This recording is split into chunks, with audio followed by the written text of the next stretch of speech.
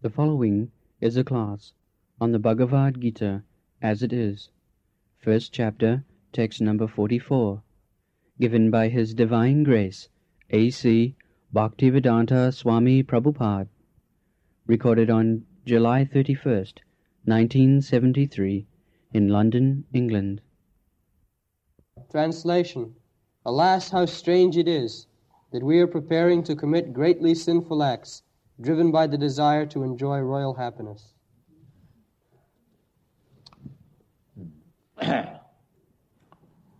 Ahavato mahatvapam kattam babusita abhayam jadraja sukhalobhina antam sajanam uddataha. So, sometimes Arjuna is accused, Bhagavad Gita is also accused, that there is violence. There is violence. Bhagavad Gita is full of violence. Yes, it is full of violence, the war field. But here, the Vaishnava thinking, Arjuna is thinking, that it was arranged for his Rajya Sukha, Jad Rajya Sukha Labhi. It was arranged for the satisfaction of Arjuna, so that he could enjoy the kingdom and the happiness there. Actually, it was not so. It was arranged by Krishna for his satisfaction, not for Arjuna's satisfaction. So that is the difference between ordinary work and devotional service.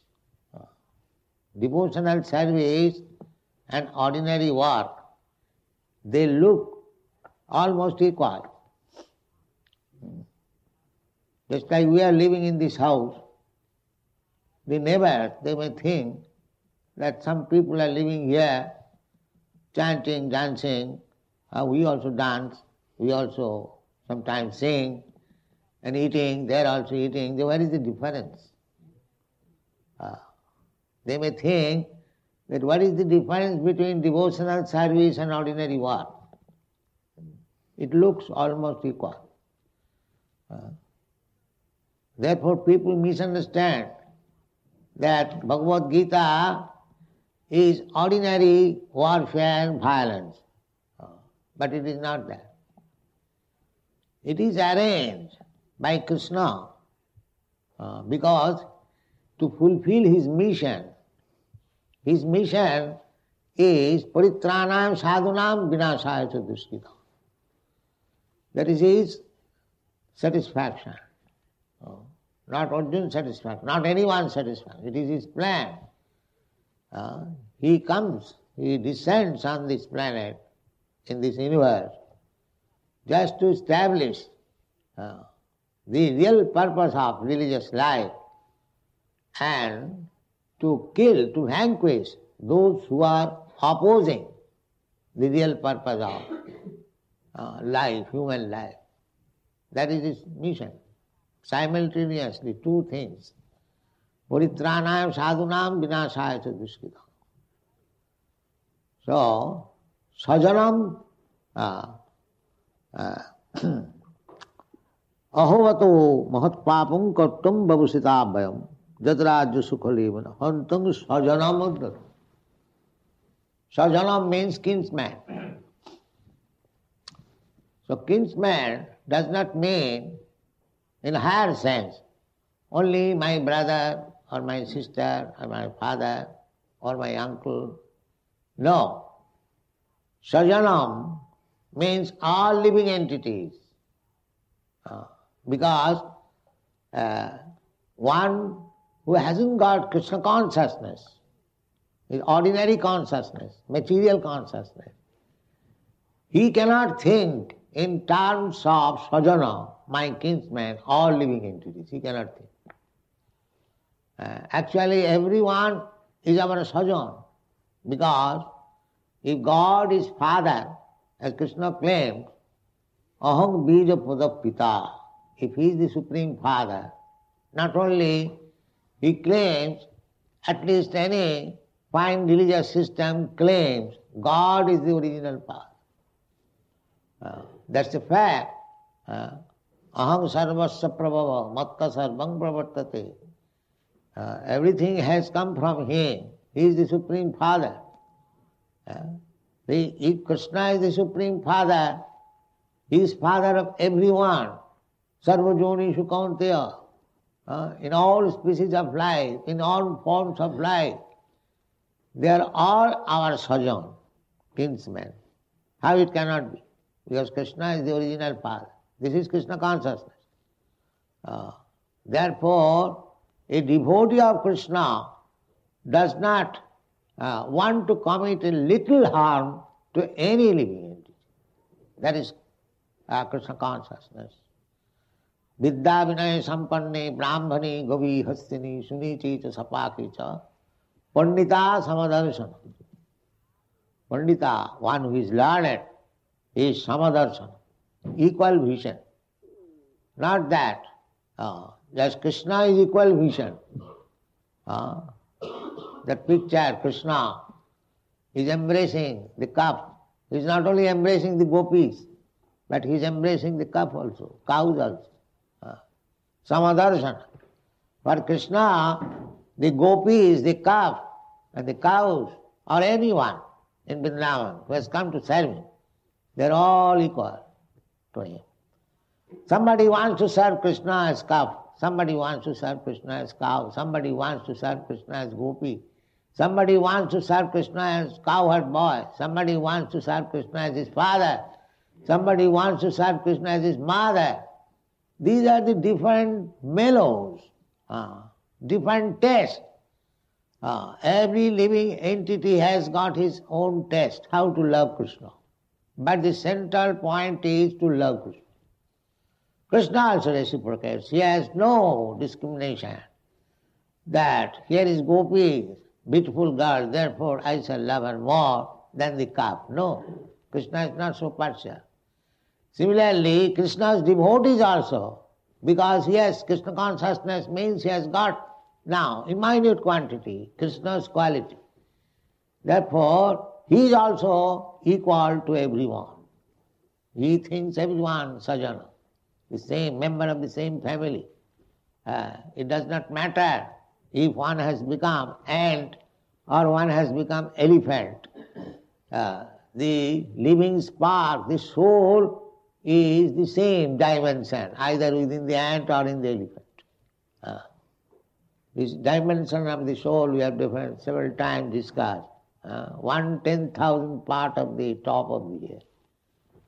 Keshagra satbhagasya satadha kalpitasya jiva bhagas abhijña sa anantaya kalpate. That is the dimension. In Shastra we get the dimension of the soul. Very, very minute. 1/10,000 part of the top of the ear, just imagine. So that portion is within the ant and within Brahma and within elephant. Therefore, one who is Pandit, one who knows what are these souls, spiritual sparks, part and parcel of Krishna, if he has got full knowledge, then his vision is Vidya Vinaya Sampanne Brahmani Gopi Hastini Sunichecha Sapakecha Pandita Samadarshana. Samadarshana, equal vision. A learned Brahmin is the most intelligent man in the human society. And a dog, superficially, externally there is much difference. Here is a dog, a street dog, and here is a learned Brahman.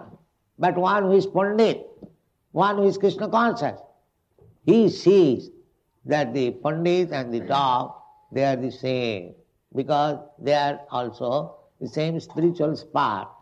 By his karma, he has become a learned Pandit, and by his karma, he has become a dog. But within the different body, dehinasmin jatha dehi kaumar, asmin dehe, in this body there is the soul. That is his vision. Of course, externally, it is not that I shall behave equally with the Brahmana and the dog. That is, external behavior. But internally, we should know that both the Brahmana and the dog, they are spiritual spark. This is called Brahmagyan. Brahmagyan means the knowledge of spiritual self. That is called Brahmagyan. So when one attains this Brahmagyan, then Brahma Bhuta Prasannatma Nasochati Nakam Samas Sarveshu Bhuteshu Samata equal. That is Brahmagyan. So in this verse, Krishna says, Arjuna says that Jadrajya Sukhalovena Hantung Sajanam Buddha. So when we are killing animals for the satisfaction of our tongue, this is Mahapatam. Krishna Arjuna says, Ahavato Mahatpapam. Mahatpapam, great sinful act. Great sinful act. If we want to kill anyone, any living entity, for my satisfaction, either my tongue satisfaction or any sense satisfaction, it is Mahapapam, great sinful act. Because they are all sajan. You cannot kill. Either you take this sense or that sense. But Arjuna is speaking in a limited sense. He is thinking of his own family members.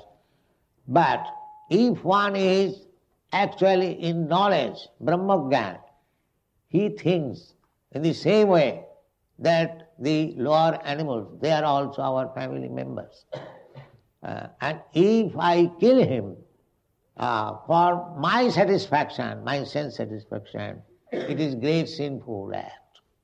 Unfortunately, everyone is killing for his sense gratification in the name of religion. In the name of religion, although it is prohibited, still they are killing. Thus, imagine how much sinful activities they are doing and how they can be happy. Happiness, of course, a hog also thinks that he is very happy, that he is eating stool, living in filthy place, and because he has got the facility of sex life without any discrimination, he may think happy life. But that is not happiness. Happiness is different thing. Sukham atam titam yattat otindriya grayam. If you want to feel happiness by your this blunt material senses, that is not happiness. Happiness is beyond your material senses. Atantikam, that is real happiness. Real happiness means it will never end and you will never feel satiation. I no more want. That is real happiness. Material happiness, there is no such thing. That you will feel immediately satiation. After enjoying any material happiness, a few minutes you will feel again another, again another, again another. So, therefore, in the Bhagavad Gita it says, Sukham atantikam jatta. So, what is real happiness, that is not felt by these blunt material senses. What is that sense? That is purified senses.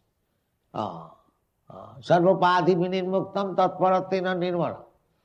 When our senses are purified, tatparatina, for the sake of Krishna, when our senses are employed for the sake of Krishna, that is purified.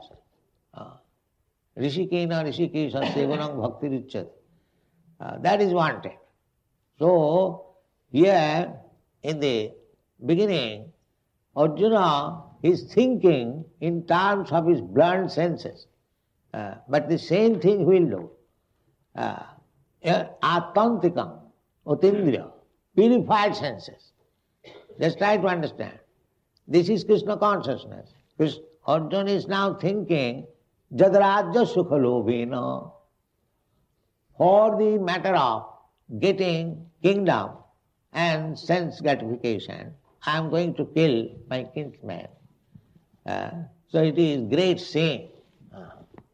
That's a fact.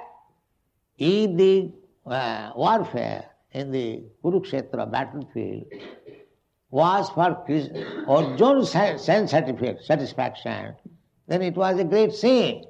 But actually it is not being done for Arjuna's satisfaction.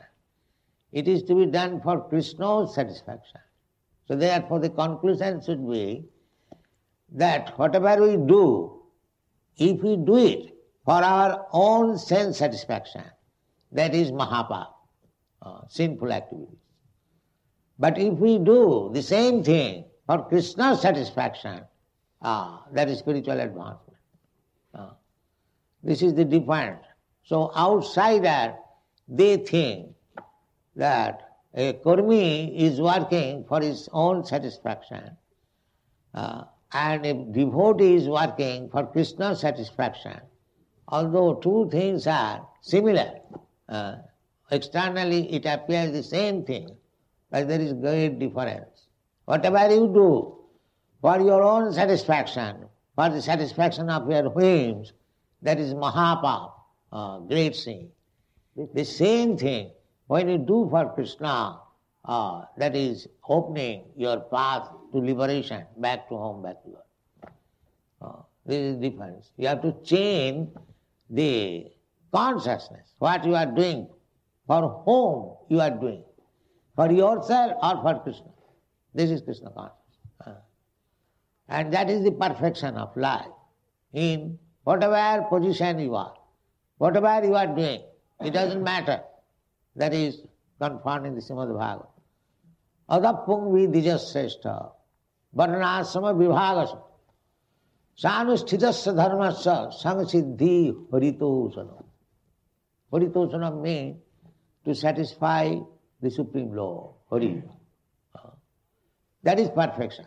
It doesn't matter what you are doing. Varnasama vibhagasam. First of all, whatever doing, it does not mean whatever nonsense you are doing, that will be accepted. No.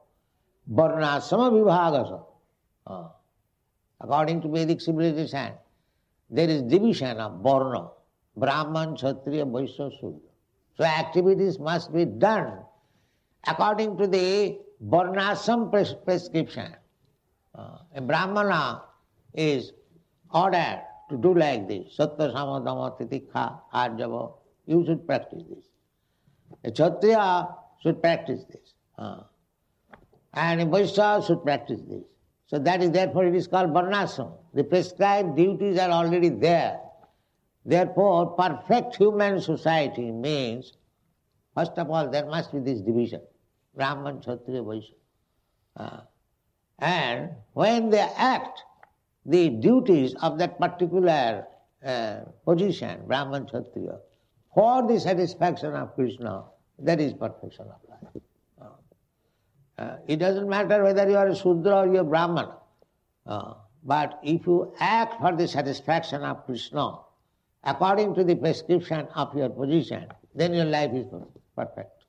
That is wanted. The whole human civilization should be based on this principle. There must be division. The division is already there. They should be coordinated, systematized. Not that everyone is Brahmana. Brahmana means the intelligent man. So we should pick up the intelligent man. They should be trained as Brahmana. Those who are martial, having fighting spirit, they should be selected as Kshatriya. Those who are for increasing money, mercantile mentality, they should be also collected. Similarly, Shudras, and they should be trained, everyone, to satisfy Krishna. Varnasama vibhagasam. Sanusthitasya dharmasya samsiddhi haritosana. So here Arjuna is a fighter. He is engaged in fighting. Now he is thinking that is proper. He is Vaishnava, he is devotee, he is properly thinking that for my sense gratification I am going to kill my kinsman. Oh, what a great sinful activity I am going to do. But actually Krishna is not engaging his devotee to act sinfully. No, that is not Krishna's business. Although superficially it appears that Krishna is engaging Arjuna to fight in the sinful activities. No, that is not sinful. Whatever Krishna does, it is not sinful, it is transcendental. The most pure activity. Therefore, the rascals who do not understand Krishna, they say that Krishna is immoral. They do not know what is Krishna and what is Krishna's action. They do not know. They think now Krishna is engaging Arjuna to fight, it is immoral. Why Krishna should engage Arjuna in the fighting business? So therefore, or why Krishna is engaged in dancing with the gopis? They are wives and sisters of other men. It is sinful if we enjoy with others' wife or others' daughter or others' sister, who is not bona fide my wife. If I want to enjoy life, that illicit sex. Krishna is not doing that. But artificially, those who are nonsense, they see that Krishna is dancing at dead of night with others, daughters and girls. Therefore he is immoral. But that means he does not know what is Krishna. Krishna can do anything. Tejiya sangana dosaya. Tejiya sangana dosaya. Just like the sun is very powerful. As you see in this material world, a sun, a material thing, and it is very powerful. But the sun is soaking water, taking water from the sea as well as from filthy place. See, he is also taking, what is called soaking or? Evaporating, yes. Evaporating water from urine also. And filthy place where ditches is evaporating water as well as from the sea. But it does not mean by evaporating water from the sweat, ditch and urine, the sun is becoming polluted. No. Rather, he is turning that place, what is called prophylactic, antiseptic, by his sunshine. Similarly, even though somebody comes to Krishna with some purpose which is not moral, but the man or woman who comes there, he or she becomes purified. And Krishna does not become immoral. This science has to be known by the rascals before calling Krishna immoral. Therefore Krishna says in the Bhagavad Gita, Manusyanam sahaseshu kaschid jatati siddhaya, jatatam api siddhanam, kaschid betimam tattva. These rascals, they do not know what is Krishna. They think Krishna is ordinary man. Why is engaging Arjuna in the fighting? Why is dancing with others, daughter and girls? These are immoral things. Therefore, this rasa dance should not be discussed among the fools and rascals. They misunderstand. Although the professional reciters, they take part. Whenever they speak of Bhagavatam, they immediately jump over the rasa dance. That is not to be done. Chaitanya Mahaprabhu never indulged in such things. For mass of people, he engaged himself in Sankirtan. And when Krishna's dealing with the gopis were discussed, he was discussing amongst three selected devotees, Ramananda Rai, Sarup Damodar, and Sikimai. He had thousands and thousands of devotees, but he never discussed Krishna's Rasila in the mass of people, never. Therefore it is restricted. Krishna, because they will misunderstand.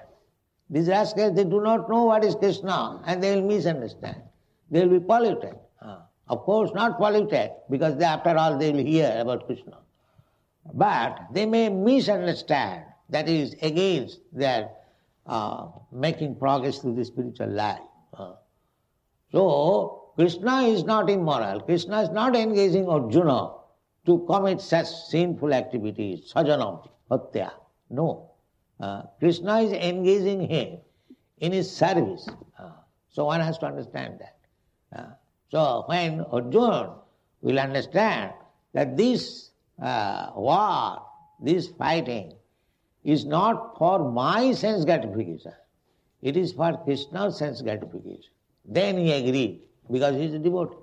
Karishe vachanam tava. Yes, I shall now act. This is the proposition. Atmendra tripti vancha dhare, tar naam kam. Kam means lust. What is lust? Lust means whenever you try to satisfy your senses, that is called lust. And the same, whenever you try to satisfy Krishna's senses, that is love.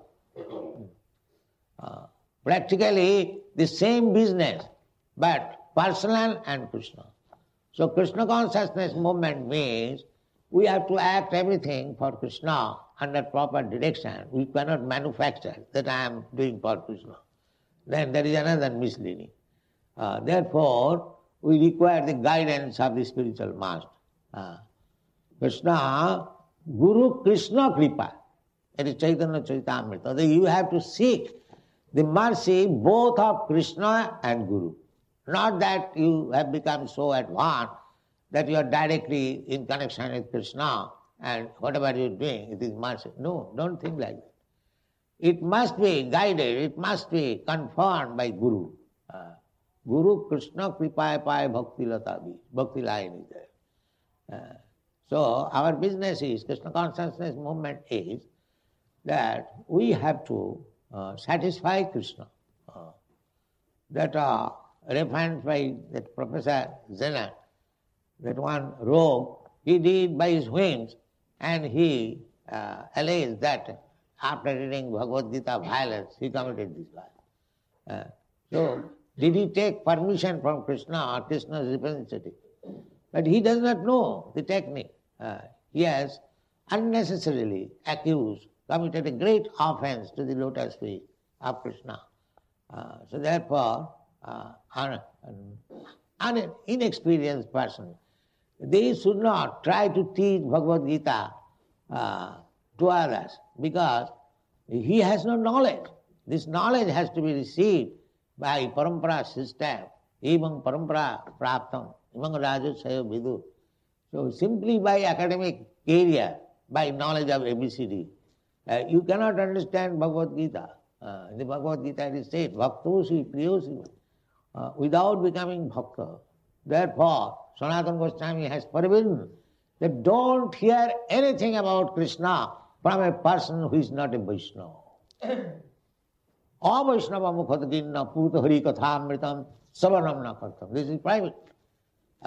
You cannot hear, because these audience or the students, they also do not know that here is a rascal, he is not a devotee, he is not a Vaishnava. Why should we hear from him Bhagavad Gita? The first condition is bhaktosi. And the prohibition is also by acharyas. The avaishnava mukhat ginna puta hari kathamritam savanam. Puta hari kathamritam. Hari katha talks of Krishna there by themselves, pure. But still it is prohibited that if it is spoken by a avaishnava, non-devotee, one should not hear. Must immediately reject. First of all, we have to see who is going to speak about Krishna. Is it a devotee of Krishna? Is he a Vaishnava or not? If he is not, then immediately reject. Oh, we are not going to hear from him. But people do not know. Any rascal speaking about Bhagavad Gita, we hear. That is not the process. Then we will misunderstand. Avaishnava mukha satpachishta prayojatha. Just like milk is very good food, everyone knows. But when it is touched by the tongue of the serpent, it is poison immediately. So we cannot drink poison. Don't hear Bhagavad Gita or any talk about Krishna from a person who is not a Vaishnava, who is not a devotee of Krishna. We'll misunderstand. That's like what they will say. Then we'll say, oh, Krishna is engaging Arjuna for fighting, for committing so many sinful activities. No, that is not the fact. Krishna is engaging Arjuna, fighting, just to serve his purpose. Paritranaya sadhunam vinasaya cha dushkrita. And Krishna is executing the mission of Krishna, not for his personal benefit. These are the things. That's all. Thank you very much.